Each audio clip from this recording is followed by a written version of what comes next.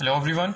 Today we will be talking about the hypoglossal nerve lesions. We will talk about both the upper motor neuron lesions and the lower motor neuron lesions of the hypoglossal nerve. Let's first talk about the lower motor neuron lesions. As you all know, hypoglossal nerve is the 12th cranial nerve and it emerges through the hypoglossal canal. The lower motor neuron lesion of the hypoglossal nerve can occur anywhere along its path. Most commonly it occurs where it exits the posterior cranial fossa through the hypoglossal canal. Let's draw a model of tongue here. Let's suppose this is the left side and this is the right side. Let's draw a model of tongue here. Let's say that this box represents our tongue.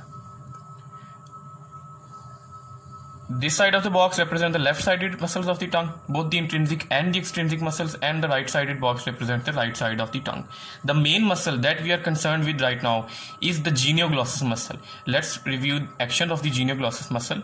The genioglossus muscle of the right side, when contracts unilaterally, it pulls the tongue to the opposite side, which means that when the muscle of the right side contracts, it will pull the tongue toward the left side, and when the left-sided genioglossus contract, it will pull the tongue towards the right side. Okay, now let's draw the hypoglossal nerve nucleus here. This side will innervate the left side in nucleus will innervate the left side of the tongue, and the right side in nucleus will innervate the right side of the tongue. Let's say that the lesion is here, somewhere along the pathway of the hypoglossal nerve. Now, when the lesion is at the right-sided muscles of the tongue will be paralyzed along with the right side of the genioglossus muscle. But the left-sided genioglossus and all the other muscles of the left side of the tongue are totally normal. Okay, so when the right side is paralyzed and the left side is normal, the left-sided genioglossus will contract and it will pull the tongue towards the right side. So there will be deviation of the tongue towards the right side. As you can see, the tongue will deviate toward the ipsilateral side, which means that it will deviate toward the same ipsilateral side. It will deviate toward the same side of the lesion. Okay, another thing that you must know is that when there is the lower motor neuron lesion, there is also two other phenomena associated with lower motor neuron lesion. These phenomena are associated with almost every lower motor neuron lesions of the every cervical nerve, spinal nerve, every spinal nerve, and also the cranial nerves. These two phenomena are fasciculation and atrophy. Now, why there is the fasciculation and the atrophy of the muscle? The fasciculation is the phenomena by which when we touch a muscle fiber, when we touch a denervated muscle fiber, there are some kind of ripples over the muscle. The muscle fibers contract for a short period of time. The physiologist propose a mechanism behind this, and this mechanism is as follows: that the acetylcholine that is released at the neuromuscular junction. Let's draw here the neuromuscular junction.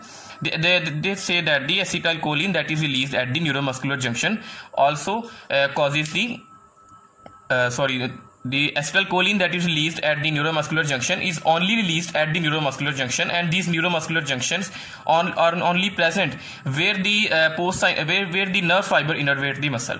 So all over the muscle membrane there are no acetylcholine receptors. The receptors are present only on the postsynaptic membrane, or the postsynaptic membrane, you can say the neuromuscular junction. But when a muscle is denervated, when an acetylcholine supply is less, when a muscle is denervated and the acetylcholine supply is less, the acetylcholine receptors are formed all over the muscle membrane, so that when you tap the muscle fiber, these acetylcholine receptors are activated and the muscle fibers contract, and this phenomena is called the fasciculation. Now let's talk about the atrophy. Atrophy is the reduction in the size and reduction in the number of the muscle fibers, and atrophy is also associated with the lower motor neuron lesions.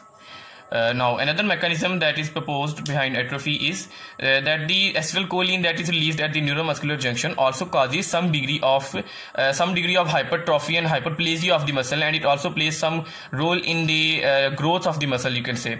So when the muscle is denervated, the acetylcholine is not released, so that when acetylcholine is not released, the muscle will start to atrophy. So there are the three characteristics of the lower motor neuron lesions of the hypoglossal nerve: the ipsilateral deviation of tongue, ipsilateral deviation, muscle fasciculation, muscle fasciculation and atrophy.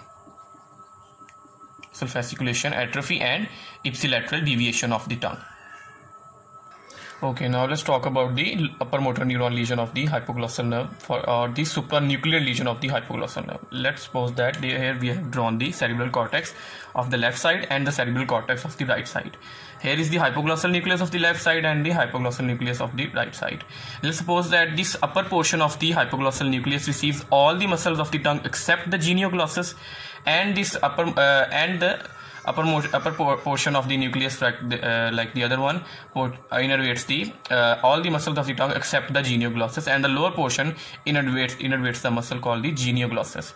Here these two blocks represent the genioglossus muscle, and these arrows represent the function of the genioglossus muscle. When the left-sided genioglossus muscle contracts unilaterally, it will pull the tongue toward the right side and vice versa. Let's draw the corticonuclear fibers here. The corticonuclear fibers to the upper part of the nucleus come from both the cerebral cortices. It will be both crossed and uncrossed innervation, just like that. But in case of the genioglossus part of the hypoglossal nucleus, there is only the contralateral innervation.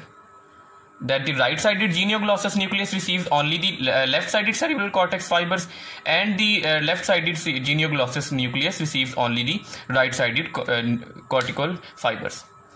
Okay, now let's say that the left-sided nucleus is paralyzed, or there is some lesion of the left-sided nucleus. Then all the fibers emerging from the left-sided nucleus will be paralyzed or denervated. You can say they will be degenerated. Okay, now the upper portion of both the nuclei, because they receive innervation from both cerebral cortices, right and left, so they will not be denervated. But the genioglossus muscle, because it receives only the fibers from the opposite side, it will degenerate, and there will be lesion of this nucleus. Now let's suppose that because these fibers which are coming to the opposite sided genioglossus muscle, they are paralyzed now. Okay, now let's suppose that here is the innervation of the genioglossus muscle, and here is the innervation of the other sided genioglossus muscle. Now this part of the nucleus is paralyzed, which means that this portion, that the right sided genioglossus, is paralyzed. When the right sided genioglossus is paralyzed, the tongue will be moved through the left sided genioglossus, which is intact, towards the right side. That the tongue will deviate toward the right side. And you can see the right side is the contralateral side. So in case of an upper motor neuron lesion, there will be contralateral deviation of the tongue. You have to remember these phenomena, that in case of the lower motor neuron lesion, there is the ipsilateral phenomena, and in case of an upper motor neuron lesion, there is the contralateral deviation of the tongue. Now how will you differentiate between whether it is a right sided lesion or a left sided lesion, or whether it is upper motor neuron lesion and a lower motor neuron lesion? First of all, there will be no fasciculation and no granulation or no atrophy in the upper motor neuron type of lesion, because the acetylcholine releasing fibers are also intact, and hence the postsynaptic innervation of the muscle fiber are intact. In addition, when the hypoglossal nuclei are degenerated, there is almost always some other type of lesion associated with it, because the corticonuclear fibers that descend towards the medulla and forms the corticonuclear fibers, they are grouped together with other corticonuclear fibers, or you can say corticobulbar fibers in case of innervation for the cranial nerve nuclei. So there is almost always there will be other nuclei associated with. There may be the parasympathetic denervation of the gut due to the lesion of the dorsal nuclei of vagus, which is closely associated with the hypoglossal nuclei in the floor of the fourth ventricle. There may be the there may be some kind of sensory loss, vibration loss, and fine sensation may be lost in the body due to the lesion of the medial longitudinal fasciculus. And this is a very extensive phenomena, and almost any type of structure that lies in the medulla can get lesioned. Thank you very much.